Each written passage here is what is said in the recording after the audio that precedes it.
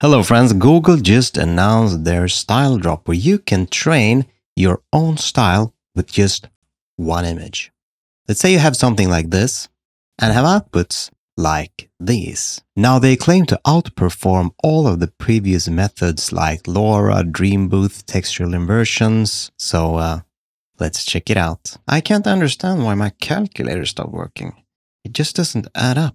So they say here, StyleDrop text-to-image generation in any style. And this is made public by Google Research. Stylized text-to-image generation from a single image. And here you can see some examples of that. You have to the left here, colorful flowers in V style. So V is the watercolor or whatever they used as a prompt text here. So this is the style reference image. So you have one image and out of that, you can prompt all of these separate images. So here's a baby penguin, a banana, a bench, a boat, a butterfly, a race car. Well, you get the point. And they all look very similar and very consistent with first one another and the reference image to the left here. In our next example here, we have the Starry Night painting by Van Gogh. And all of the other images are very, very similar. And I have to say, this is pretty fantastic. And again, this is made from training with one image. You only have one reference style image. And that's what's cool about it. I mean, the minimum of doing like a Dreambooth training is like 10, 15 images to get something decent. And with using just one, it's pretty impressive. Here's another one where there's a sort of an icon. So you have a person inside of a phone. And then with the same style, you even get the little jiggly lines here. We get other icons in that same style.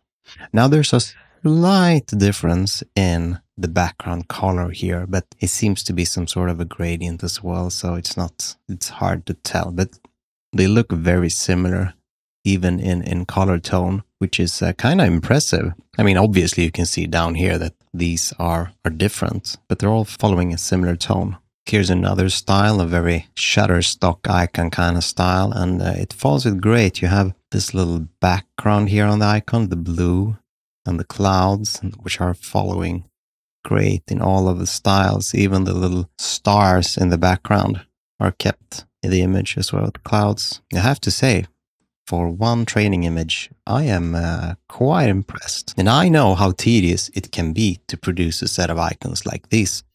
In my daytime work, this is something I've done in the past and it takes a lot of hours. So now you can just, if you're a graphic designer or something, create one image and then get a whole style, a whole set of icons for whatever you need for the brand or your project. Here we have a kind of a sticker icon. So the Christmas tree here, and then we're getting, well, it is the same. It's the penguin, the banana, the bench, etc. Again, all of them in stickers. And it doesn't do just the 2D stuff. So here's an example with a 3D image and slices of watermelon and some clouds here. And you get the same 3D style in all of these images and the same kind of feel. It's just not the 3D, it's everything. It's the color tone, it's that roundness. You can see the roundness in all the icons that keeps the same style. And again, I know I'm repeating myself, but from one style reference image, that's very cool. Now, you might be asking, wow, this looks cool, Seb. Can I try this? No, you cannot, and neither can I. I can just look at this and wait. Wow, this is cool. It's like a golden drip. Yeah, no, we can't use this yet. We can only look at the white paper and all of the examples. And, that's kind of sad with all the AI tech that's going on, that some of this we can't try yet. But if you've been around for a while now, you know that as soon as something like this gets announced, it doesn't take long before we can try it for ourselves. Let's see what else is going on here. Stylized character rendering. StyleDrop generates images of alphabets with a consistent style.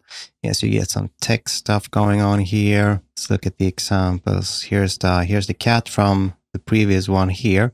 Instead of doing icons or like, well, this is more of the paintings, we have letters.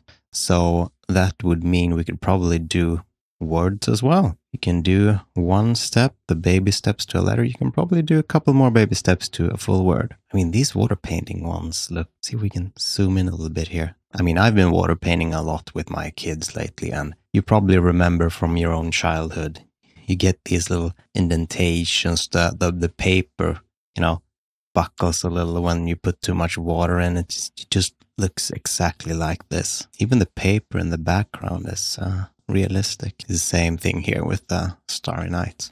Let's see what else is going on here. StyleDrop is easy to train with your own brand assets and helps you to quickly prototype ideas in your own style. The style descriptor in natural language is appended to the content descriptors both at training and generation. Yeah, so what they're saying is you have the style reference image and a style descriptor in natural language. Well, yeah, that's basically the prompt saying that it's the text here. So to the left, they have to say that it's a cheese running, cheese with arms and legs running, whatever. And then they just can use the prompts here. Toothpaste, running corgi, happy cook, running alligator, etc. I think this example is very good as well, because here you have something that can be turned into vectors quite easily, because you can just, I'm not sure if it can actually output vectors or if it's just pixels or not. I would assume it's just pixel. However, this can be traced quite easily in a vector program like Illustrator. So we'll be able to do some cool logo types very soon, I would assume. There's a cute little birdie down here. And here they've done a combination of StyleDrop and Dreambooth to generate an image of my subject in my style. Let's see here.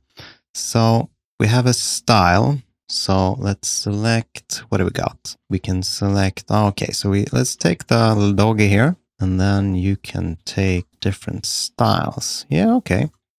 Oh, that's creepy. Let's check the teapot here. Yeah, very cool. Yeah, that's better. Here they have a comparison to fine-tuning of diffusion models, and what they compare it to are Dreambooth on Imagen, Dreambooth LORA's on Stable Diffusion, and textual inversions. And then they have it probably like, well, they've set it up in hierarchical order. They say that StyleDrop is the best, obviously, because they feel that. But the other ones, Dreambooth, LORA's, and textual inversions, they are in actual order because Dreambooth is the most intensive one, takes the longest time, produces probably the best results. And then they have the LORA's, like the second tier one of the old ones, and textual inversions down here as the lightweight, simple ones. I haven't actually hard prompt made easy PES. This is something I haven't heard of. So let me know in the comments what you think about that one.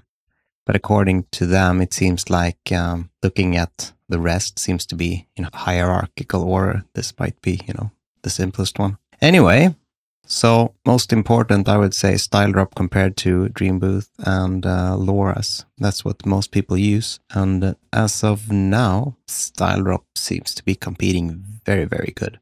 Now, they didn't show any examples of training like faces or people. But for styles, it seems to be doing pretty good. This is just a quick showcase of what's going on in the AI world. Let's hope we can try it out soon. I'll link the stuff in the description below. Like and subscribe if you wanna. I'm not your boss. Do whatever you want. As always, have a good one. See ya.